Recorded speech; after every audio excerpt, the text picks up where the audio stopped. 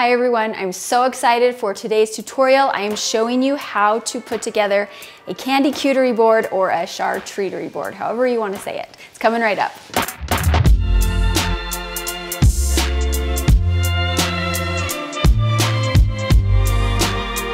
Okay, my friends, welcome back to my kitchen. I'm Amy from Neurotic Mom Bakes, and I am so excited for today's tutorial because this is one of my favorite projects to do. And there are a million different variations. I'll show you a couple, but it's one of those things where you can just take your creativity and run with it.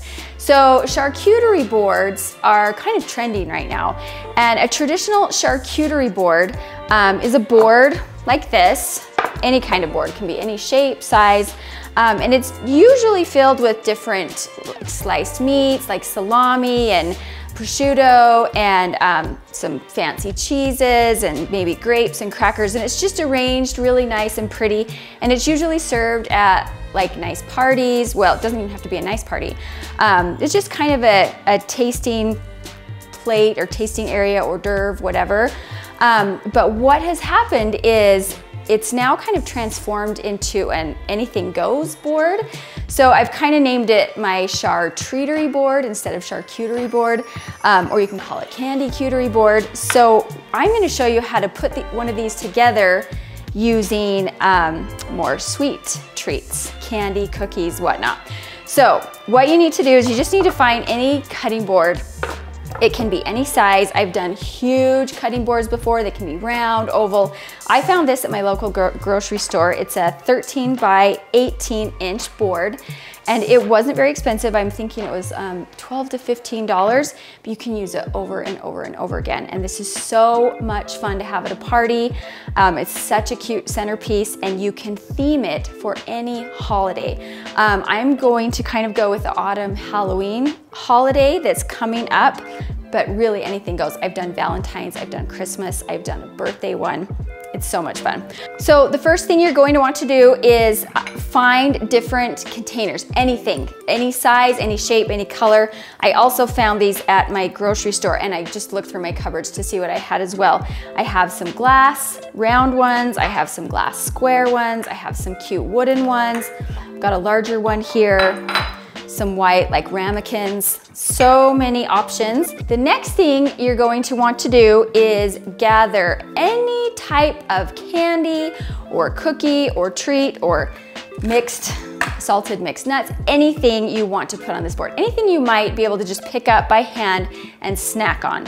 I actually did not go to the store for any of this candy. I went through my cupboards and just found what I already had. So for this one, I've got some licorice and some gummy bears. I also found some Oreo cookies and some cookie butter cookies from Trader Joe's. You can do homemade snacks. I've done dipped strawberries before, or chocolate chip cookies that I've made. I've got some candy corns and some chocolates, caramels, candy bars, lots of different variety. Okay, so now we're going to get started. I'm just going to place some different items on my board. I think I'm gonna do the pumpkin, and there, I like that. I like that arrangement. You can do anything you want, really, anything goes. So I start by placing the dishes on, and then I start with the large items first.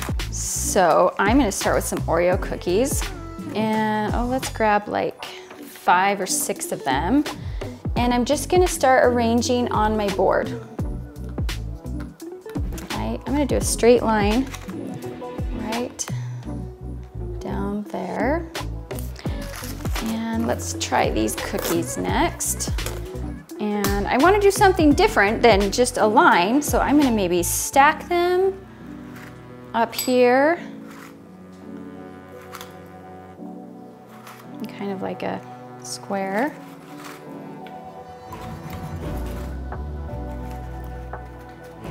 Get these out. Okay, let's open the licorice, see what we can do with this.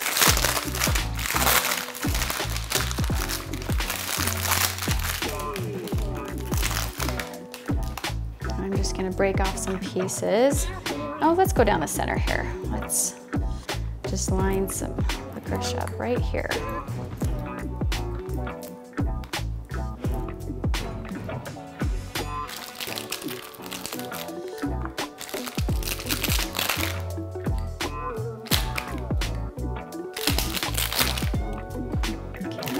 might as well use the whole pack.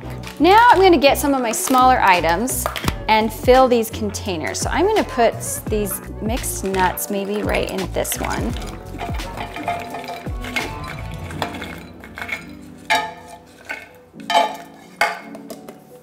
And then I've got some gummy bears. Let's fill this little dish up.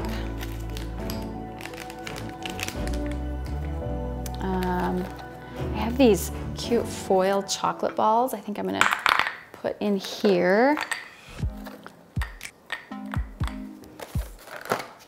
And then I've got like some little candy corns and candy pumpkins. I'll fill that cookie cutter up. Okay.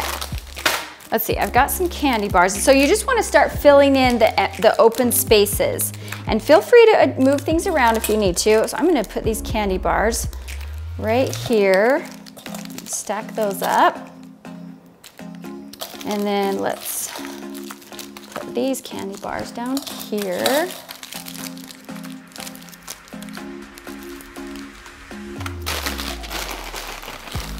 Got some of these like mango flavored Tootsie Rolls.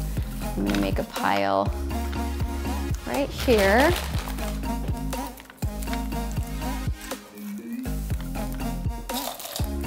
And let's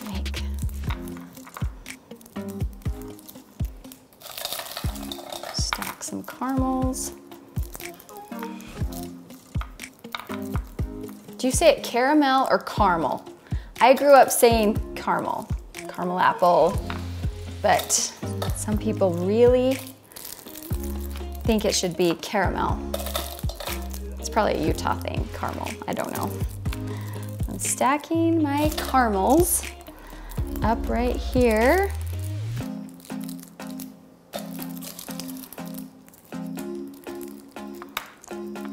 That ought to do it.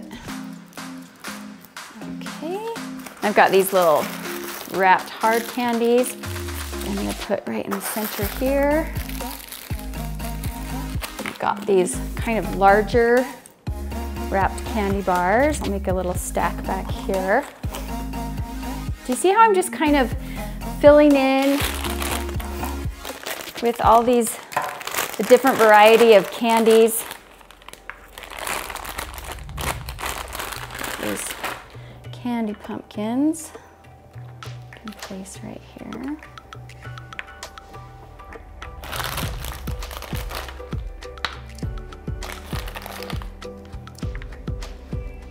And I feel like I need one more thing here or one more thing there. What have I not used yet? I have these fun lollipops. I think I want to try to stack right here. Oh. Oh dear. Just like that. And there is our cute candy cuterie board. Wouldn't that be so fun at a party? Halloween party or birthday party, just something that guests can walk past, grab a few things here and there. So much variety and just so much fun to look at. So play around with different ideas, play around with different items that you have in your house, any container, cookie cutters, candy. There really is no rule to these candy cuterie boards, and they're so much fun to make. If you want to see more ideas like this, please subscribe to my channel. We'll see you here next time.